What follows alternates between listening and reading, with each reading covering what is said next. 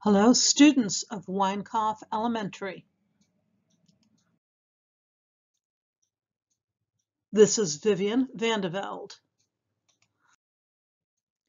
I want to thank you for choosing my book, 8 Class Pets plus 1 Squirrel divided by 1 Dog equals Chaos, to be read out loud in these days of learning at home. I really enjoyed the opportunity of hearing the various readers read a chapter at a time. I think you all did a fantastic job. I was asked, how did I become a writer? I became a writer because I love stories of all kinds. But when I was growing up, my favorite stories were fairy tales, and my favorite fairy tales were the ones that were made into Disney movies. I loved the animation, I loved the singing, I loved all of the characters. But I did have a little bit of a problem with the Disney stories, and that was that the princess was always perfect, starting with being able to sing and to dance and always having perfect hair. This is a picture of me when I was growing up, and you can see that I did not then, nor do I now, have perfect hair. And so I wanted to write fairy tales where the characters were a little bit more like me. My first book was A Hidden Magic, which was a fairy tale that had to do with a princess who was not perfect in the way of the Disney girls. And I loved the way illustrator Trina Shart-Hyman drew her, as I had described her, with her hair a little bit of a mess. My advice to those of you who are interested in writing is to read a lot, but while you're reading, try to figure out what it is that you like about the story and where is it in the story that you become aggravated or you become bored, and determine for yourself how would you have written that scene or that ending or whatever it was that bothered you about the book. What would you have done to make it better?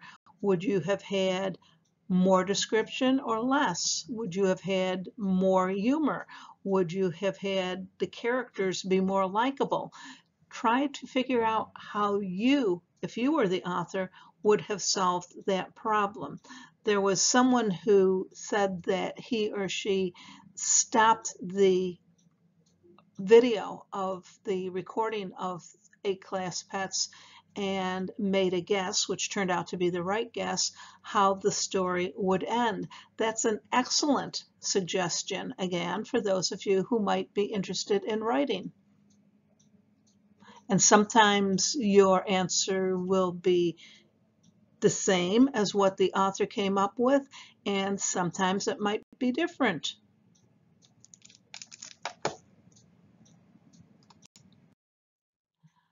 How I came to write 8 Class Pets specifically was by watching the squirrels in our backyard. My husband has put up all these bird feeders that have been supposedly squirrel proofed. They are not squirrel proof because the squirrels always figure out how to get into them. And it can be spring, it can be summer, it doesn't make any difference how much food is available anywhere else. They try to get into the bird feeders. And it seems to me that that's because they are having fun trying to figure out how to get into the bird feeder, as though it's a puzzle, as though it's one of those lock escape rooms. They're thinking of it as a game, and that means that they are very clever and thoughtful creatures. And so I wanted to write a story that was told from the point of view of a squirrel, but having had a lot of various pets during my life, I also wanted to include other animals also. By the way, I love the illustrations done by Steve Bjorkman that capture so much personality, so much energy, and I think that he did an absolutely fine job. Another of the questions was inspired by Lenore, the parrot from Puerto Rico. The question was, had I ever been to Puerto Rico? And the answer is a sort of yes. I have been, but only very briefly. I would very much welcome the opportunity to visit again for a longer time because it is a very beautiful and friendly place. Another question that I was asked were, why do the fish called a dog a big noisy creature?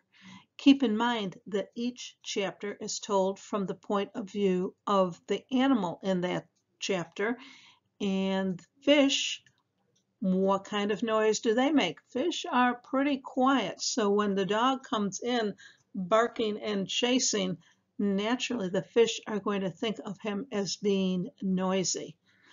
But again, it's that kind of question that makes me think that probably some of you are writers at heart because you are trying to figure out exactly what's going on and trying to make it make sense for you. To the person who asked me if I had written any other books and said how much you enjoyed 8 Class Pets, first of all, thank you for saying that you enjoyed it. Second of all, I have written and published a total of 39 books. Some of them are for children and some of them are for teens. But I have 2 other books featuring Twitch the Squirrel. One is called Squirrel in the House, and the other one is called Squirrel in the Museum. All 3 of them were illustrated by Steve Bjorkman, and even though only the first book has the word chaos in the title, you can tell from the cover pictures that there is chaos in all 3 of these books. So for those of you who are interested in writing, happy writing. For those of you who are not interested in writing but love a good story, I want to wish you happy reading. And of course, happy summer. And once again, thank you, especially to librarian Ms. Tommy Black for inviting me to participate in this. And thank you to the readers, and thank you all for listening. Bye-bye.